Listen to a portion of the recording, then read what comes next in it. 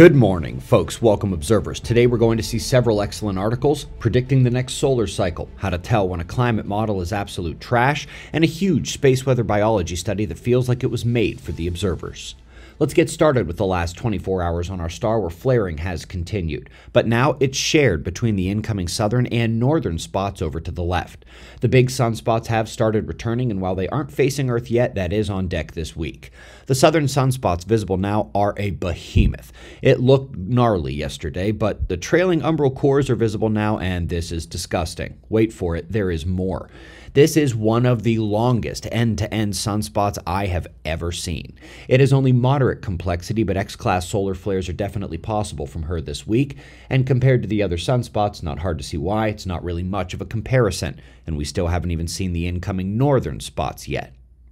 And speaking of the sun, a new method of prediction is in play outside of the polar field strength, and it predicts the sunspot minimum is going to occur in 2030, with the next sunspot cycle peaking in 2035 and 2036. Between the last two cycles in strength is their forecast. So if we look to the sunspot cycle data, this is the current cycle over to the right and the previous four to the left. Their forecast puts us right about here as the next peak of the cycle. Much stronger, and I'd be pretty certain we're cooked with Earth's weakening magnetic field, but if this is what we get, it's about 50-50. Quick break from the sun and space radiation so we can have a little laugh. They wildly improved the aerosol and chemistry data of the atmosphere, and it has destroyed the model results. When more accurately detailing the data takes you further from real-world observations, your model is trash. Climate models are trash. Okay, back to the sun and space radiation, because this super study with heavy hitters at major institutions is not only discussing how space weather radiation induces senescent cell proliferation, which leads to cancer and multimodal mortality.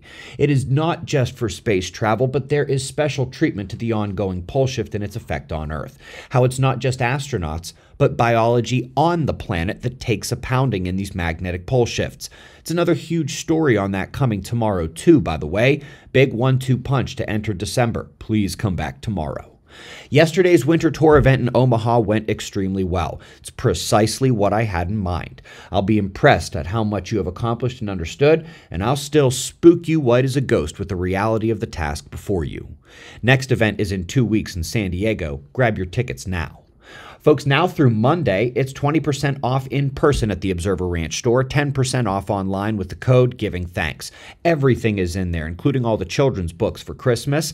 And while the PDF of our major textbook is available, a couple of those physical copies are left too. Of course, consider the Observer Ranch membership if you plan to come see us at all or just want to support the community.